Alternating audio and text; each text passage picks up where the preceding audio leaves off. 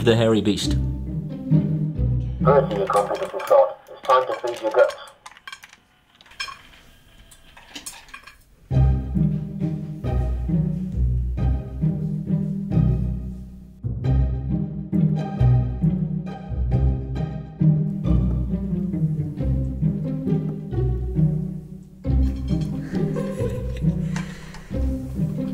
There you go, the grumpiest dog in the universe will still use this thing.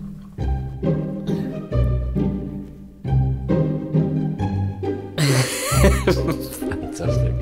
This thing is a godsend for anyone who needs to feed their pets when they're away from the house, for anyone with a disability, and most importantly, for anyone like me who's just lazy as balls. But there's one super exciting and wholly unexpected thing that the Aqara C1 does.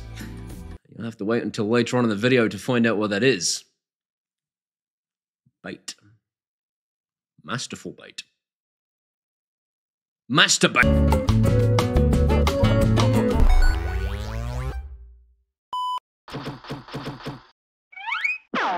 Thanks to Aqara for sponsoring today's video and for sending me their Aqara Pet Feeder C1. This very elegant looking 4-litre pet feeder wouldn't look out of place on a spaceship.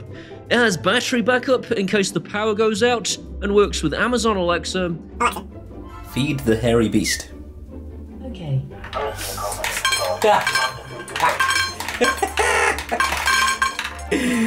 Awesome. Google Home, Siri shortcuts, and Home Assistant. You can schedule feeds, feed your pet remotely using the app, have your Aqara camera automatically spin round to face the device when your pet is eating, and trigger smart home automations.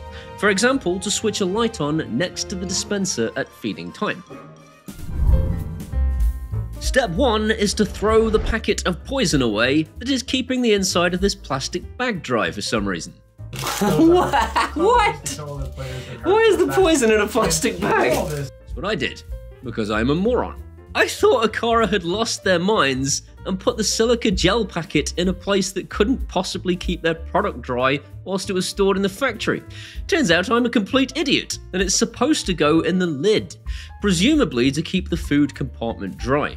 The remaining steps are to put the metal bowl in the base, attach the base to the unit, and then put dry food in it. For this next bit, I can't stress this enough. You need to be super careful to press the clips all the way in before trying to pull the top off the device. I snapped a couple of teeth off the clips that subsequently ended up in the food bowl, and you don't want to trip to the vets, so be super vigilant when taking the lid off to ensure that you have fully depressed the buttons on both sides. Your mother never truly loved you. You'll probably amount to nothing. Those A-levels you got, pointless in the real world. Just depressing the buttons.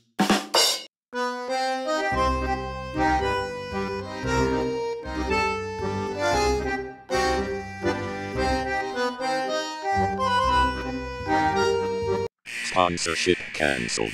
Sponsorship cancelled. Sponsorship. The software setup is the usual affair. Yeah! Have sex with me! Your wife will never know! Not that kind of affair, you weirdo. I'm so sorry. That's the usual kind of affair where you hit a plus button in the app, search for the words pet feeder, and then add it to one of your Aqara gateways. And as I've said before, this is an Aqara Zigbee gateway. Rather ridiculously, so is this sexy voiced cat. Normal link confirmed. Stupid sexy cat. I'm sorry to interrupt the episode, right? But if you subscribe right this second, I will drop the biggest truth bomb you have ever heard. We'll do it then. I'm not doing it if you don't subscribe. Thanks.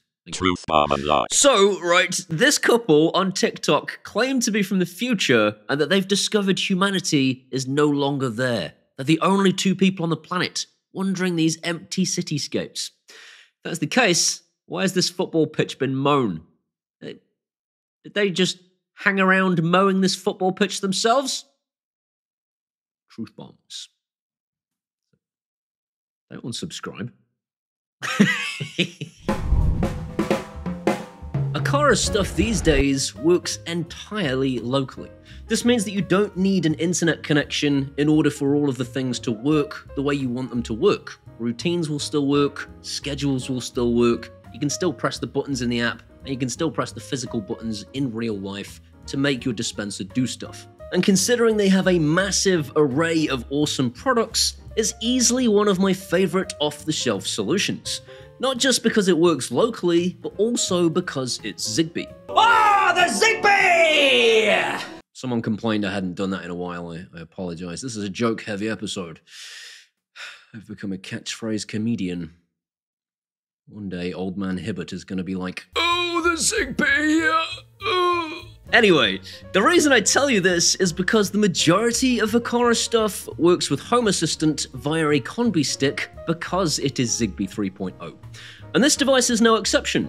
I was able to connect it to Home Assistant directly using my Raspberry Pi and a CONBEE stick, and because I can get Home Assistant to control the dispenser, I can easily create time-based automations, and I can now use any button from any manufacturer that I have connected to that Raspberry Pi to make the dispenser work. If you don't intend on using a Raspberry Pi like a giant nerd, then you can achieve this exact same result using an Aqara Zigbee hub.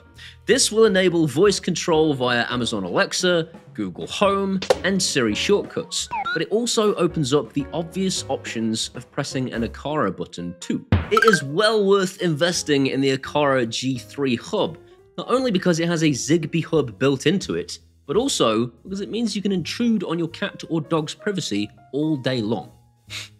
Jeff Bezos would be proud. The nosy, space-dwelling, privacy-invading, underpaying, wealth-hoarding, egomaniacal little cretin.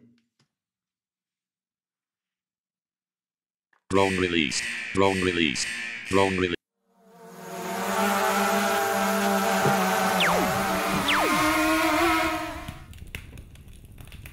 The primary advantage to using their G3 camera is that the camera can be set to automatically turn to face the pet feeder when the food is dispensed, and mark it on the video timeline to show you at a glance if your pet actually ate the food, which is fairly amazing. The second advantage, of course, to using this in place of a Raspberry Pi is that your virginity won't grow back and your wife won't leave you. You've seen my wife! Isn't that right, wife? Yes! Yes, it is!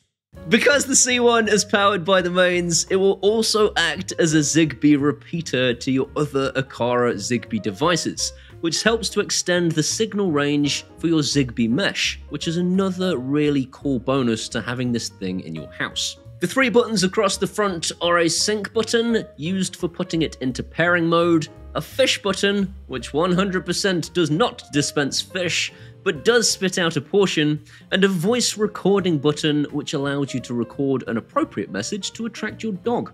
Bertie, your confidence is gone. It's time to feed your guts. The speaker is a little bit on the quiet side, Bertie, your confidence is gone. It's time to feed your guts. so it will depend where your dog is at as to whether it will hear it, but if your dog is anything like Bertie, it will sit greedily beside the dispenser all day long anyway. By default, the portion size is about 8 grams, but you can adjust the portion sizes in settings, or simply set it to unleash a suitable amount by scheduling 3 or 4 servings each time. For whatever reason, Aqara have decided that you're feeding your dog 3 times a day whether you like it or not. The options are to schedule 3 slots or simply not schedule at all, and I think there's a bit of a missed opportunity to maybe have a schedule for 2 times a day. You can also choose not to feed your dog at all on a given day, in case you wanted your dog on a fasting diet so you can get him super cut for that bodybuilding competition you've got coming up. Let's say you train your biceps. Blood is rushing into your muscles, and that's what we call a pump. You can actually take manual control of the schedules by simply disabling the built-in 3-event schedule system altogether and create automations that say, if it's 10 AM, then feed the dog. You can even take this further and create an automation that says, if someone manually feeds the dog in the morning, then temporarily disable the afternoon feed automation. Aqara's automations are super powerful, and it's another reason that I absolutely love their ecosystem. But between being able to control this thing with your voice, the time-based automations, and also the ability to press an Aqara button to get this thing to trigger, I think there's something here for everyone. And with an event placed in the camera system, you can always check if your pet is lying to you. Which, let's face it, they all do. You haven't fed me in days, bitch. I'm losing all my gains. I need to get swole, bitch. Feed me, bitch. Dogs say bitch a lot in my head. I think that's what they're thinking. There's not a great deal negative to say here other than what I've already highlighted, but it's worth bearing in mind that the maximum biscuit size is 12mm. If you have big, chunky biscuits for your dog, this ain't the device for you. It also doesn't work with Apple HomeKit, and this isn't Aqara's fault, it's because the category of pet feeder does not yet exist in the Apple ecosystem. You can use Siri shortcuts instead, but bear in mind that if you want to use your voice for Siri shortcuts, the Apple iPhone that has Siri shortcuts set up on it will need to be in the premises at the time. If you leave the house, your wife won't be able to talk to Apple HomeKit to get this thing to work because your iPhone is the thing that contains the instruction. This is a fantastic device for the elderly and the disabled, as there is a whole lot less bending down. But it's also fantastic for anyone who finds themselves having to nip home to feed their pets. I know my sister-in-law will find this thing super useful for feeding her cats, as she often has to leave shortly after a family gathering to feed them. Between the camera and the dispenser, she could not only feed the cat on a schedule, but she could also check the cat had actually eaten. At £100, I think this thing is well worth the spend if you need to feed your animals whilst you're out, or if you have a disability, or if, like me, you just like watching Bertie staring at it salivating. As usual, there are links in the description as to where you can pick this thing up. In the meantime, hope you've enjoyed today's video, and if you have, please give it a thumbs up. That'll tell YouTube's algorithms it was a good video, and more people should see it. If you want to see some more of this guy, hit that subscribe button and ding that bell. If you ding the bell, it lets YouTube know that you want to be notified when it uploads videos. These incredible people running down your screen are my patrons from Patreon. And without them, I say it every week, I would be working in a call center. If you want to be one of those incredible people, you can do that at either Patreon or buy me a one-off beer at PayPal, and either way, I will genuinely love you forever. These are my Facebooks and my Twitters and my Instagrams and my TikToks too. Come and hang out there and we can be best friends. See you next time. Oh yeah, have sex with me, your wife will never know. Not that kind of affair, you weirdo. I'm so sorry. That's the worst. The dad jokes get worse every week. That's no wonder people hate me. I need this button. I'm going to start that again. Milk is for babies. I can't do an Arnold Schwarzenegger. That's not happening. The nosy, space-dwelling, privacy-invading, underpaying, wealth-hoarding, egomaniacal little cretin. Ha ha ha!